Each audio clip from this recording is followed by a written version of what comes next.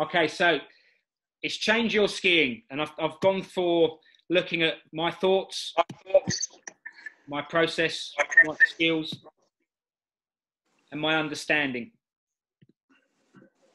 And it's just looking more internally about what's going to happen externally, and it's about just trying to put a process in place that we can start to internally plan and change and make things happen in a different way. And the simple little tagline that I've put at the bottom: your thoughts give you the process to make the skills work only if you understand what you are trying to do and why. Okay, I see a lot of people when they're skiing, whether it's in the UK or in the Alps, is that they're skiing and they're repeating a lot of exercises and drills, but sometimes they don't know what they're doing it and why they're doing it. So it's the case of starting to look a little bit more internally and start with your thoughts. And I've just put at the top as a simple start off, it's show up. Not feeling like skiing today, go anyway, give it a try. But at that point, you need to then start to think internally about what's going on. And I've put find an anchor. And we all need a theory and a process to believe in. We all need something that we need to catch on to, and it gives us that inspiration to keep following it through. And whether it's a theory from a governing body, whether it's from an instructor, whether it's from a centre, or whether it's something you've read in a book or seen on a movie, it's just finding that anchor, something you believe in, and then putting that theory and process into place. And you need to then, at certain points within here, I've put that you go step out of your comfort zone and the willingness to push to the next level. Now, this is something as an instructor I see a lot of people aiming to do, but they don't fully commit to doing. And it's about trying to internally recognize that you need to push yourself, and you need to give yourself a push in the right direction so you can go from one level to another. And that needs you to come out of your comfort zone. You need to just sort of break away from that. Looking at things from a different view. Sometimes we just repeat the same thing and expect a different outcome. But that's just the definition of insanity. It's look at what you're trying to do, look at it from a different viewpoint. The books, the videos, the theories, it's a case of starting to attack something from a different angle. But it needs to be attacked from within, and you need to believe in that process, okay? And then slow down, take your time, try and notice exactly what's going on, the small things and the big things, okay? Don't rush through the whole process. The last little section here is eliminate the excuses and create solutions, all right? This is a simple but powerful technique in changing your thinking. It's all about tapping into those emotions and eliminating the roadblocks that we spend so much energy focusing on. Instead, begin shifting your focus from the buts towards the hows. And it's how are we going to achieve it? How are we going to change what we're doing? How are we going to put a new process, new plan, and new skills in place? Okay, and it's just trying to get that thought process right before you start moving into the process. We've got to start somewhere. So you've got this lovely beginner skier, as in me down here. I'm the start, end goal, World Cup skier, and Beat Voits has gone on and won quite a few podiums and medals this year. But we all have to start somewhere, and that's the process has to begin.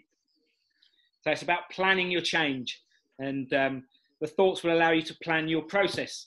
And if you have a clear, defined process, it becomes quite straightforward. But a lot of people will just jump on their skis, go out and just start to do something when they're on the hill. But it needs to start before that, before you get onto the skis, before you decide to put the skis on. There needs to be a process, a plan in place for you to start moving through these stepping stones, okay? We need to understand, and we need to have the skill, internal and external. And what I mean by the skill, internal and external, is we need to have the right idea of how the skill is worked, how it's used, how we implement that skill. The external is what is the outcome from that? Is it a skidded or a carved turn, etc. Okay, but if we don't have it right internally and we're not sure on what that skill is, then the outcome will not be what we're trying to achieve. That's just making sure that we understand the skill internally and externally as well. A couple of important words here, or three important words: honest, accurate, and realistic.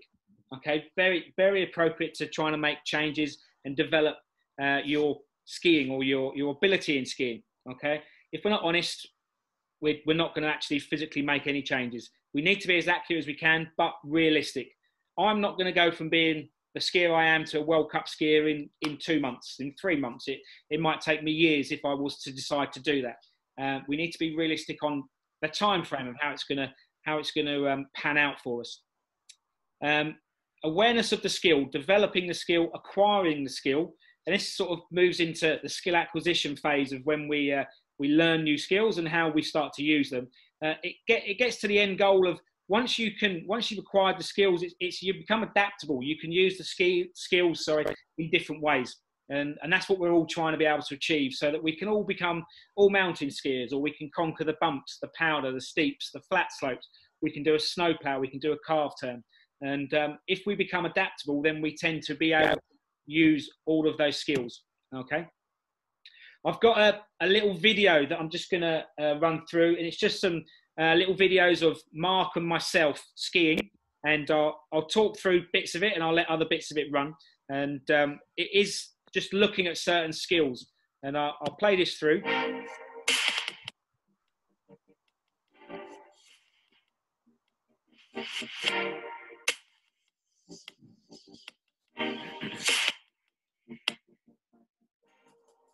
I would have that. Okay.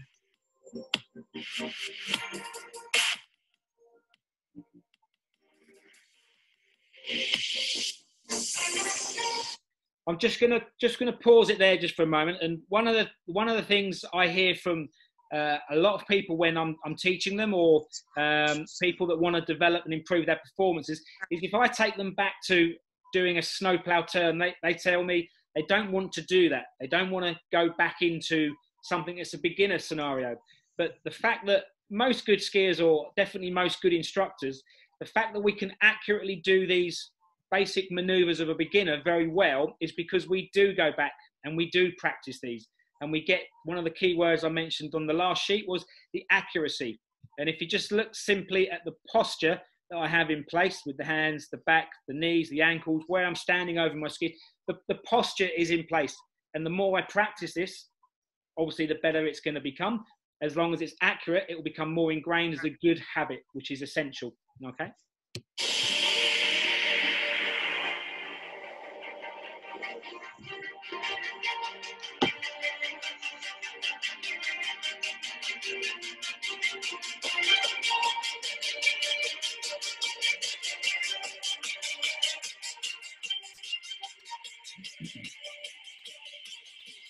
What? Yeah.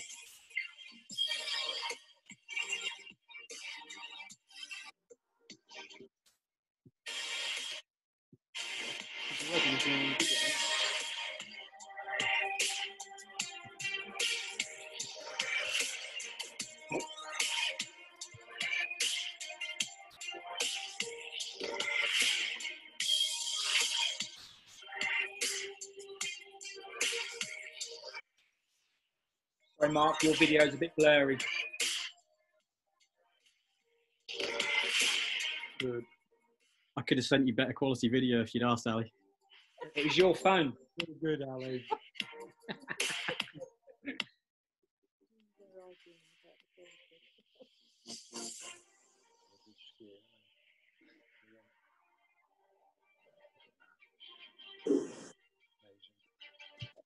Okay, so just part of the sort of the running theme through this is how the skills are working, and the posture, the balance, the movements. And there are differences between Mark's skiing and my skiing, okay?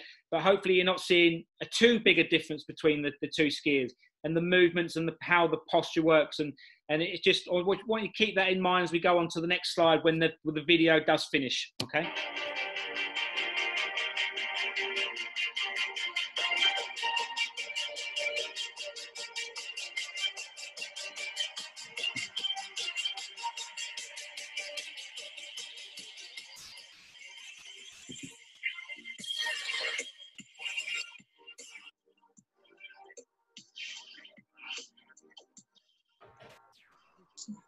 Do you know?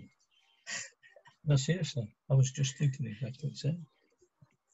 Nice round shoulders, nice arcs, not skinny.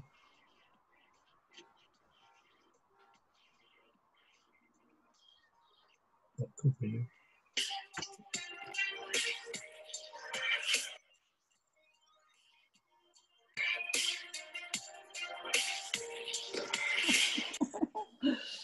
Oh, Looks nice, doesn't it? I just want to climb in the screen.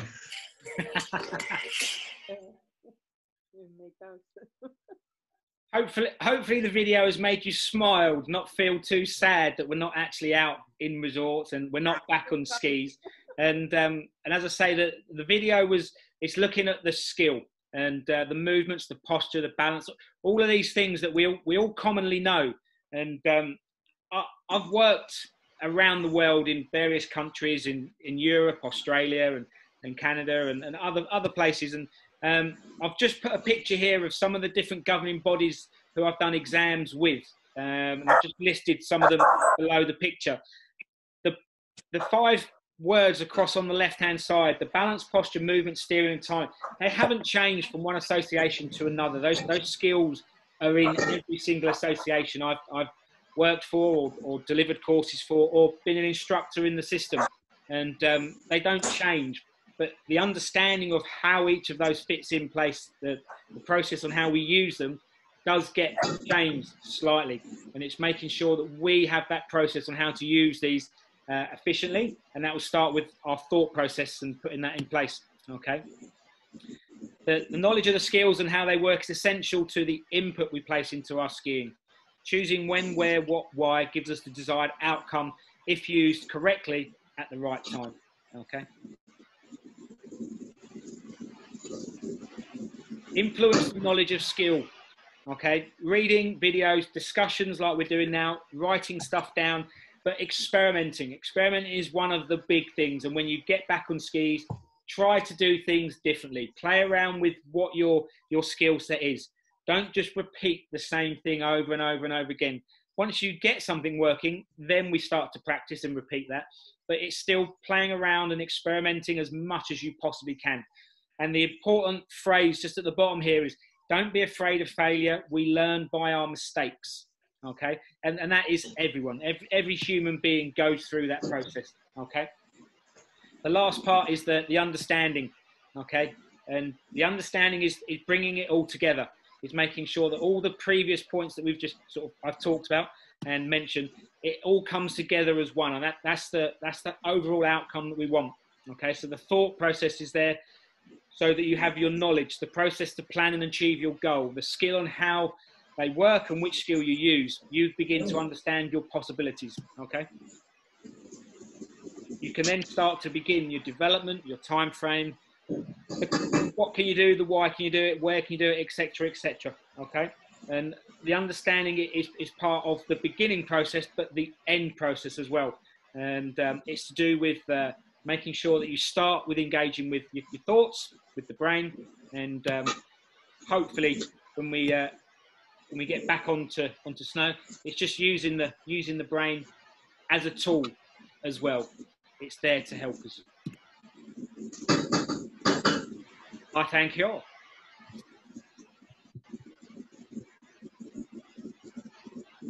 Where has? That was great, Ali. Thank you. No problem. It was as I say, it's just an idea I had. I've just put it down into words. It's just something that sort of came to me, and I've just sort of followed it through just with a little plan. So it's just a starting point. It's we can expand it. We can go with different subjects at certain points, but it was just a starting point that I came up with, because obviously everyone wants to change their skiing or change the way they do something within snow sports. So it's just a bit of an idea.